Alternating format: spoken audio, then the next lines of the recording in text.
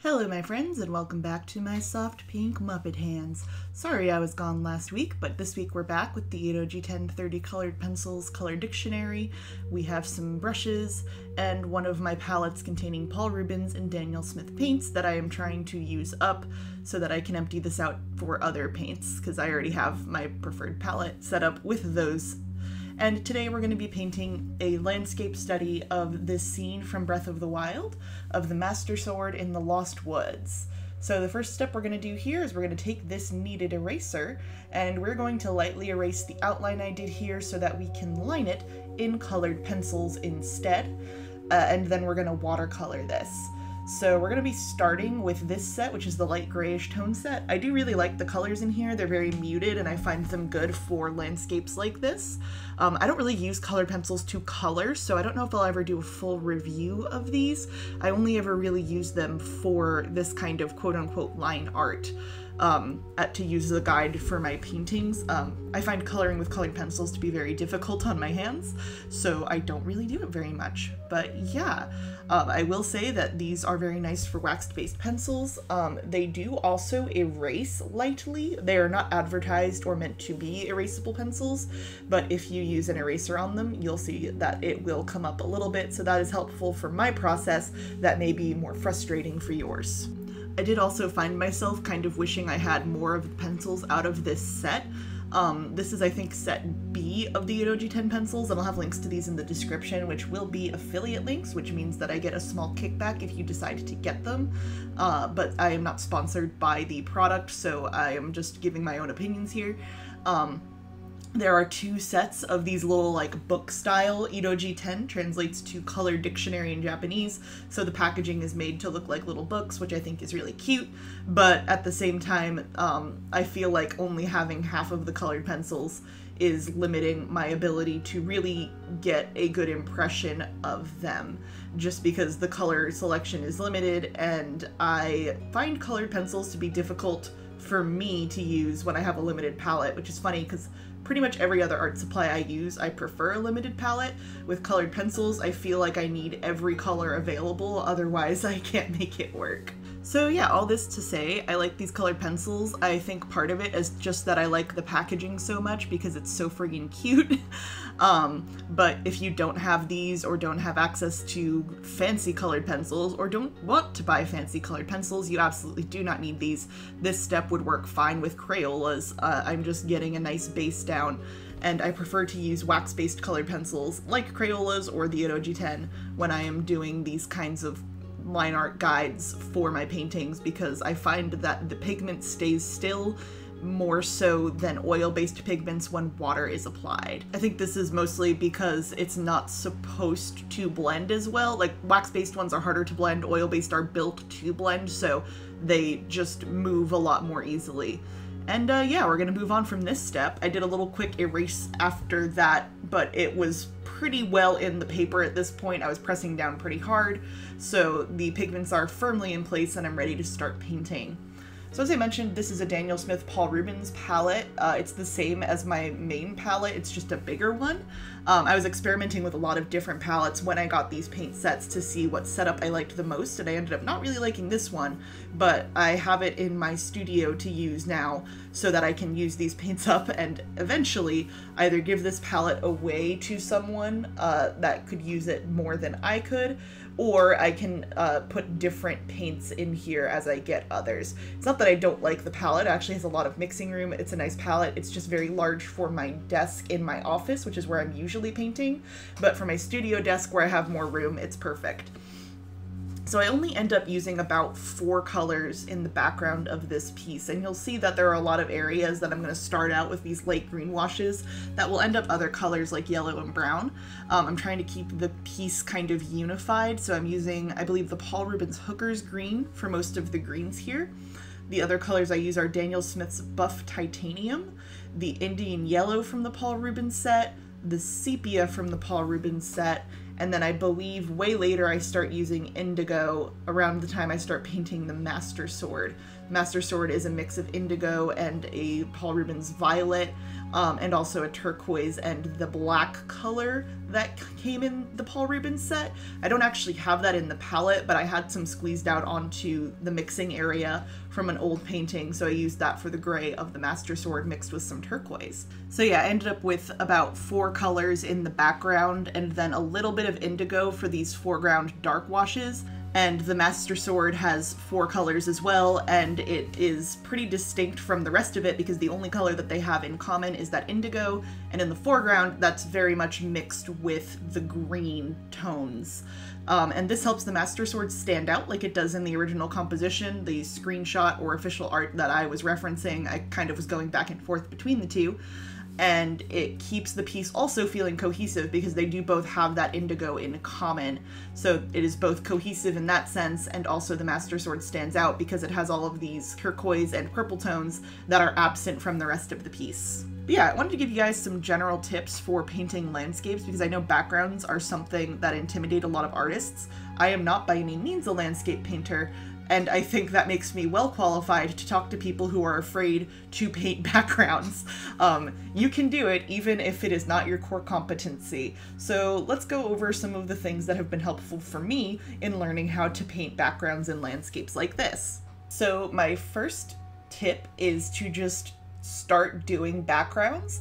You don't have to put them on your pictures, you can just do studies like this for, you know, video game screenshots, any kind of landscape that you like. Do studies of artwork from other artists that you like.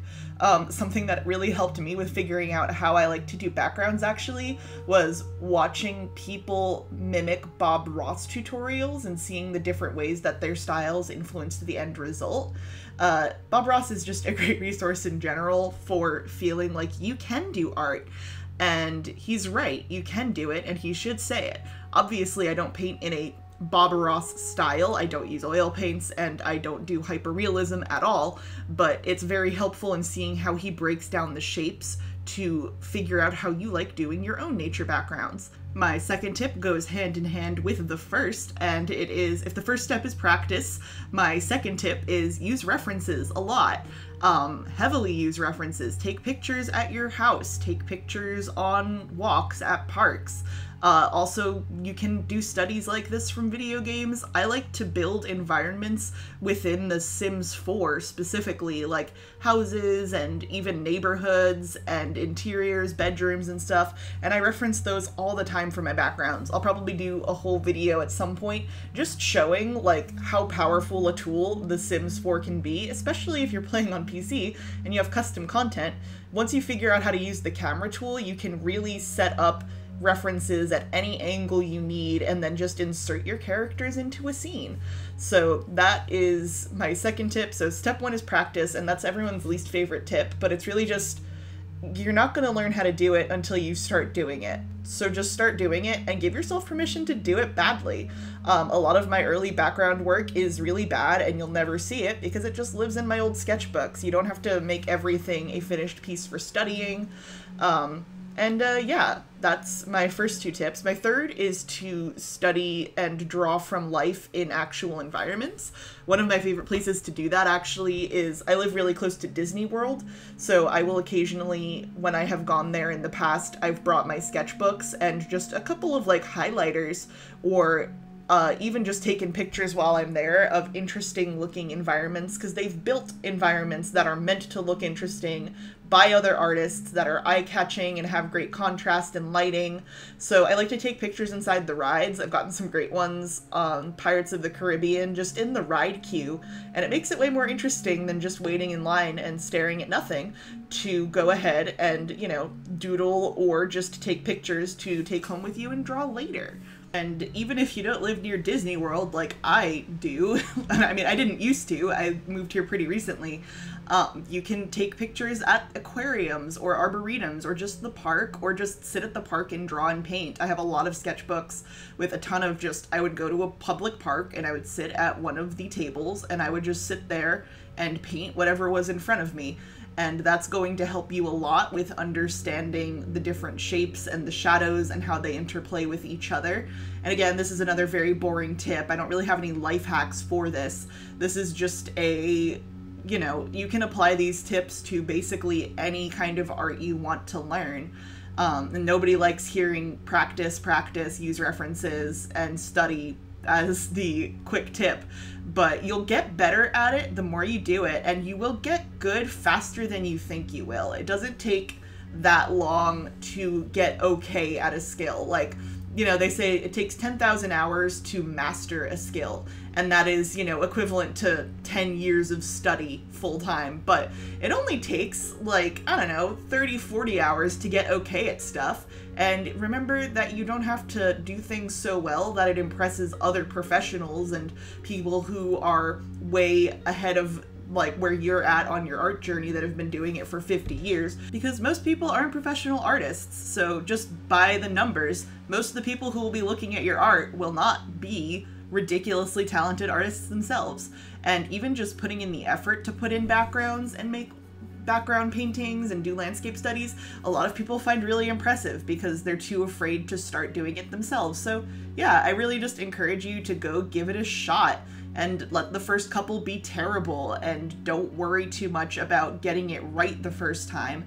Just focus on learning instead of becoming incredible, and eventually you'll be pretty okay at it. Like, I am by no means, like I said, a landscape painter at all. I am not great at painting environments, but I do it anyway, and I think it comes out okay, and people seem to like my work, and yeah, that's it. That's how you trick everyone into thinking you're way better at art than you actually are, is just by trying things and taking risks and experimenting. So yeah. Oh, another one is actually contrast, and that it's a lot easier to color a background for me than it is to draw one. So I found that when I stopped trying to do my backgrounds the same way I did my foregrounds, where, like, you know, a lot of people, and sometimes myself, will do like a line art and then we'll do a coloring piece and whatever after we've drawn a character and worked the sketch to the point where we're happy with it. I find it a lot easier with a background to sketch out roughly where everything is and then let either my paint or my markers do the rest of the work.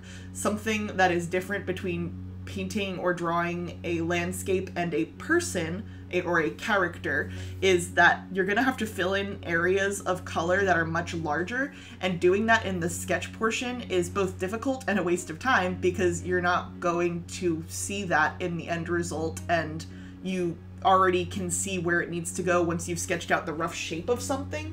So just do a rough sketch like I did here. You saw how detailed it was. It wasn't very detailed at all. And then just let your tools do the hard work for you, if that makes sense. Like, use a big brush or a marker to fill in large areas of shapes and things so you can get that contrast quickly, because in the sketching stage, your background is going to look worse just because there's not going to be a ton of detail in it. And there shouldn't be. Like, you'll be wasting time and shooting yourself in the foot to do it. I remember when I was first trying to draw trees, and this was when I was like, I don't know, 9, 8, when I was a little kid, I would sit there and draw hundreds of leaves because I could see that trees were made of a bunch of leaves. Don't think of it as the individual objects making up the thing. Just think of everything as shapes, and that's a very basic art fundamental skill. Look for the shapes, look for where the light and the shadow change from each other. So like where a shadow is cast, find where those lines are and then block in the shadow with, sometimes I'll just like use a dark gray marker and a light gray marker. I have those in my little sketch bag, and you're gonna have a much easier time just working with the shapes as opposed to trying to draw what the object actually looks like in real life to you. And this is obviously not the case if you do a lot of like pen and ink and that's your forte, is doing complicated art with just white and black, sure, but this is for people who are doing art at least similarly to how I'm doing it here, or at least are trying to do something similar. Use your tools to make your life easier. Don't try to do a scene like this all in pencil, because it's going to take 100 years and the end result probably won't be satisfying to look at for you because you only have one tool to use. So I like doing my backgrounds. A lot of times I carry around like highlighters or mild liners, which are a Zig brand. It's a line of highlighters, but they're not like neon. They're cute little pastel colors, and they have both brush and chisel tip versions available. I got a pack of those, and I use those to do studies all the time. I've actually done entire pieces with them. I really enjoy using them, and they don't pill up the paper like water-based markers tend to do. And I just use those to block in my colors. Like, keep in mind your big shapes that you're trying to block in. Don't worry about getting a ton of detail into your backgrounds, especially if you're going to have a character in the foreground or something like that. It's really just, all you need is the shapes, all you need is the impression that something is there, and people will respond to that if that's not the focus of the piece. They'll be like, oh wow, what a cool background that this character is in front of holding a cool sword. I do a lot of D&D art. But yeah, just don't let it intimidate you. Go find the biggest landscape and pick a fight with it on the first day, and then everyone will know not to mess with you. And that is how you paint backgrounds. Fake it till you make it. Do that with all of your art. Do that with all of your skills. Nobody makes the rules but you. Life is short. Do what you want. Yeah, so we're getting towards the end of this painting. I wanted to let you guys know that next week the video is going to feature this painting again, but I'm going to be showing you how to convert a traditional art piece like this into an enamel pin design. So I actually was painting this with that end goal in mind. The pin itself is not going to be a square, and obviously isn't going to have a lot of these watercolor details, but I'll be showing you how to, in Photoshop and Illustrator, convert your traditional pieces to something that you could send to an enamel pin manufacturer to have made into pins. Enamel pins are really big right now, and I wanted to share my experience with y'all. And I know that as a traditional artist myself, I used to struggle a lot with making my art marketable and turning it into merchandise and stuff, and I think over time I've gotten pretty decent at it. So I want to give you guys those tips in case you have a similar issue of, well, I do all of my art on paper, and even though I scan it, how do I make this into something that isn't just a print? Really all it takes is a little bit of planning, and if you don't do the planning, it takes a little bit of creative thinking, but you can do it, and I'm going to show you how I do it. So I hope y'all will look forward to that, and that will be useful for you. This is the part where I tell you to like this video and subscribe if you don't want to miss the next one. Yeah, so I want to go over what I'm actually doing here in the painting real quick. So I'm adding really small details right now, but specifically I'm adding little bits of grass and additional shadows. I find that adding little bits of grass silhouettes make a painting have a lot more depth, so obviously they're bigger in the front where they would be closer to the viewer. And I'm also putting a few in the back selectively, and I'll come back in here with colored pencils later and do a few more that are finer than I was able to do with my brushes, or rather, I could have done them with the brushes, but I didn't feel like it because it would have been a pain in the butt. So now the colored pencils are coming back. We are done with paint. Paint is canceled. It's over, and this is the deep tone set. I was actually kind of disappointed with this set. I found that even though they were darker than the set I was using earlier, they were still lighter than most of the pencils I'm used to using in my Prismacolor and Faber-Castell sets. And even I have other darker Tombow Irojiten pencils that I bought open stock, just like 1 or 2 at a time, that are darker than these. So I don't know if there's another set that is darker than those, but I was kind of disappointed with those. I ended up pulling out the pastels to also pump up the yellows and the turquoise colors here, because my paints for those they're very transparent, as watercolors tend to be, and they were getting lost next to the darker colors. I don't really know how I feel about these colored pencils at this point, honestly. Like, obviously I think the packaging is really cute, but I think part of me was a little taken in by that, because I don't really like the color selection here very much. There are some colors I found very useful, and then a lot of colors I found basically useless. And while I like the pencils themselves, they're a very nice wax-based pencil, the color selection may just not be for me. Like, the quality of the product is obviously fine. I think just for what I need them for, these pencils don't fit my workflow very well. The other sets may, but I'm a little hesitant to spend money on an art supply where I have already bought it once and not particularly liked the result. So I think I'm just gonna stick with the pencils that I use for everything. You'll see here I'm pulling out some Faber-Castells and a Prismacolor erasable colored pencil just to finish up some of the darkest areas, because there really were no darks in this Tombow set. that I got. So yeah, that is the finished piece. I'll leave a link below to where you can see it, but here's the pan. And next week we'll turn this into enamel pin. So like and subscribe, check out the other videos if you want to keep listening to me talk forever, and I hope you have a wonderful day.